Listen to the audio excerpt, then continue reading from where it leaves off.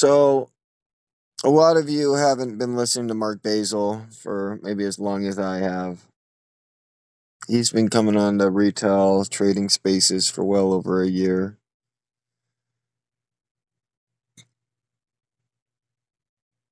All I can tell you is that everything I've ever heard from him has always been all talk, and it's always been the wrong talk, and it's always been about the wrong stock, and it's always been bringing attention when real attention should have been getting shown one place, and he's trying to make some attention show up at another place.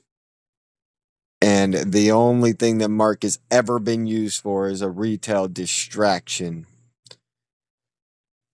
Because I know that's true, and I know that the history will support me on that. Like, they could delete space calls, they can delete accounts, but all that stuff is saved. All that stuff is coming to light. And so, unfortunately, what I'm seeing is they do this gay thing with Mark, MULN does, and it would not surprise me in the slightest fucking bit if the lawsuit being fucking filed or the hiring of Mark Basil to look at the debt lenders was done by the debt lenders,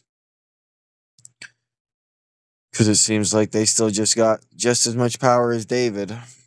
Like, it still doesn't feel like David got the power. And so what it feels like is it feels like the lawsuit already going is real, is powerful, and is going to lead to a squeeze. But it feels like they're trying to set up another narrative to where, as it's squeezing, we're going to have a lot of fake Mullen bitches saying about how it was because of Mark and how great Mark is here to save us and all this bullshit. That's what it feels like. And so I'm just blocking everybody I see. Anybody say anything positive about Mark, I'm just blocking instantly. I don't need any of the old Mullen retailers. Like, the people I'm actually after are the people that come after the squeeze. So I'm just so done with you guys. You will suck. You will suck for getting excited about this information.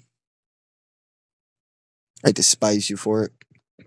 Like, literally, there is absolutely nothing that can come from Mark Basil except for 3 months from now, going through all the bullshit we just went through since August 29th, filing our original lawsuit.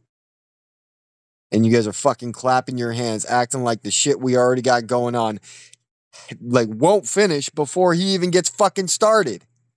And by finish, I just mean get to fucking trial. We got pre-trial on December 21st, and if we get out of fucking pre-trial without a fucking dismissal, then that means we've already won.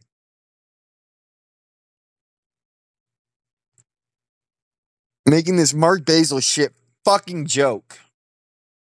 And so what scares me is that the lawsuit's gonna fucking come out. And it doesn't scare me, but it just annoys the fuck out of me. This lawsuit fucking drops. And I'm not talking about the Mark Basil one. I'm talking about the one fucking coming tomorrow. And we start running. We have a great week. And Mark Basil just keeps on talking, keeps holding space calls, acting like he's part of all this fucking shit going on, and he doesn't have a goddamn thing to do with anything.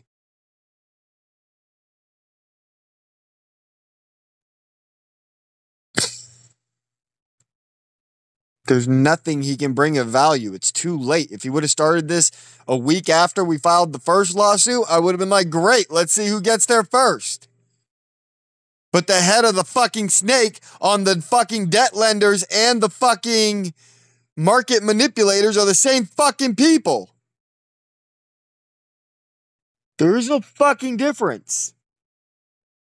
And I know Mark represents the worst people that are here to distract from us, that never invested a fucking penny but pretend to lost everything in MMTLP, and fucking Mark gives them a platform acting like they're real fucking retail investors that got screwed, and they're fucking liars.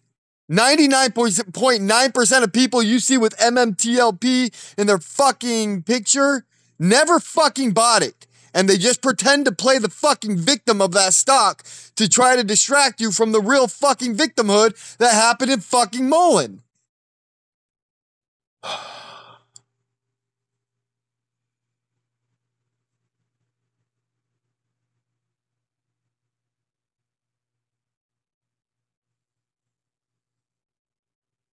Like I said, it feels like the squeeze is happening. It feels like it's from the original lawsuit. It feels like this if the squeeze happens tomorrow, or let's just say the lawsuit comes out tomorrow, squeeze doesn't fucking happen till Friday. And let's say that there's some space calls and some other bullshit coming around. Like there is no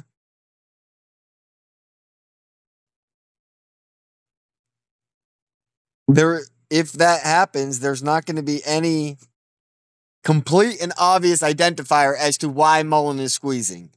And we're going to have 1,000 motherfuckers getting up talking about all the stupid reasons why they think the stock is squeezing. And I just got this fucking weird ass feeling that 99.9% of you motherfuckers are going to be saying Mark Basil. And it's not because you actually believe that. It's obvious because I think you're a fake fucking fraud getting paid to say shit like that.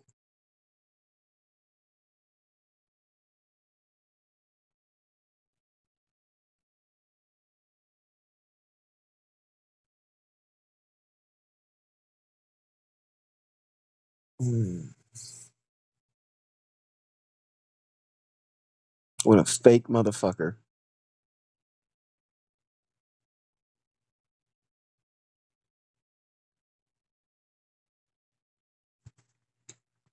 He's definitely a garbage man.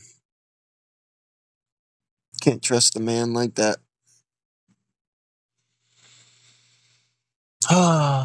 What do I do with these people? Well, like I said, anyone posting positive about Mark Basil just gonna get insta blocked. I don't need to hear from you. Like when the squeeze comes, if I gotta take my $1 million and go and give it away to fucking some gang members, just go assassinate a bunch of people. Like I don't give a fuck. If Mark Basil comes in here and somehow fumbles the whole fucking situation, like he's fucking first on my list before I fucking do it to myself.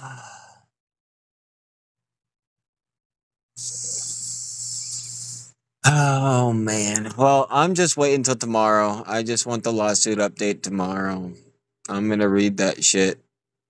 I'm expecting to say a lot of good things, but with this Mark crap coming out, it doesn't feel like the squeeze is happening tomorrow anymore. It do not feel that way. It feel like we got another week. God damn it. I don't think David has any influence over what's happening right now. I think the debt lenders have owned the company since the beginning, been forcing the reverse splits, and been forcing David Mitri to do as he's told. Otherwise, they have the right in the contract to fucking kick him out of his own company. And I think Mark was hired by somebody other than David Mitri. And I'm so fucking sick of it. It just feels like Lawrence Harge 2.0. Another fake motherfucker come in and build you up just to, at the very end, break you down.